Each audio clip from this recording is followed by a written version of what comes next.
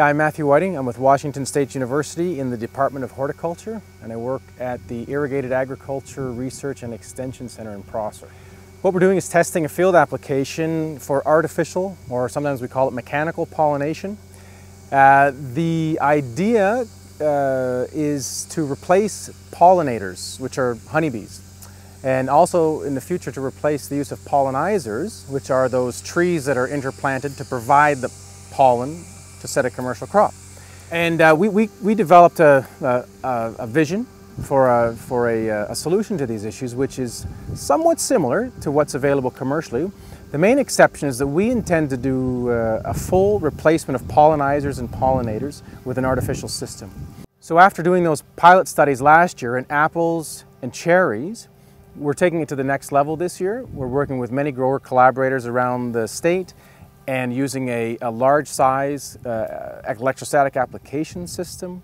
And so, for example, today we're in a Tyotin orchard, which is chronically underproductive. And so we're looking at, can these supplemental pollination strategies increase yields and do so in a sustainable way. Before we can go to the field, a couple things have to happen.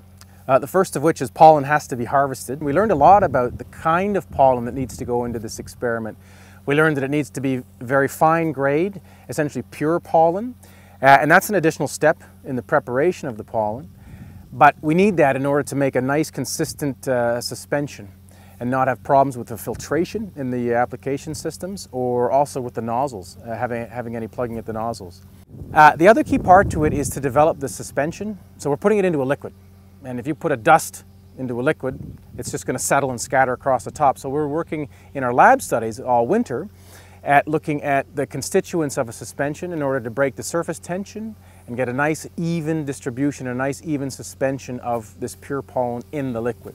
Today was actually the first time that we brought it to the field, and I think you saw some of the challenges that still remain.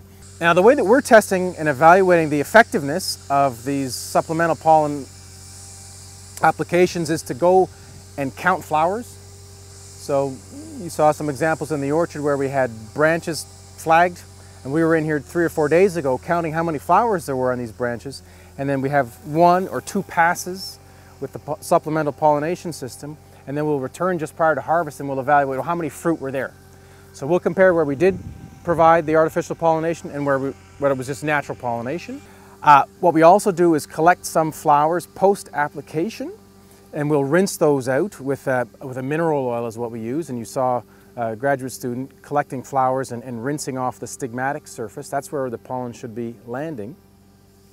And then we collect that liquid and we evaluate how many pollen grains were there. So we're comparing where the bees were naturally pollinating the crop versus where we went with the artificial pollination system, to prove that yes, we've put this pollen through the system and it landed on the stigma. Our goal is that we increase fruit set. So for example, every 100 flowers where we passed with the pollen, maybe we've got 50% fruit set, whereas in the untreated, maybe we have 20 to 30. This is our goal, to increase fruit set, increase yield and productivity. Now what you saw in this orchard was an assessment of 2 different artificial pollination strategies. One is supplemental pollination. So that's which is the majority of this block. You pass through with the sprayer and we're adding that pollen to the open pollination process. So we're supplementing the natural pollination process. We've got another trial in here where we came in prior to any flowers opening and put cages around the branches that would keep out the bees. So now the flowers are going to open naturally inside these cages. They will not be pollinated by bees. They will only be pollinated when we pass with the pollination system. So that's an approach that we're calling replacement pollination. This is a scenario that we can see in the future where, again, there are no pollinators and there are no pollinizers, and one would be able to fertilize their crop successfully simply by utilizing an artificial pollination system.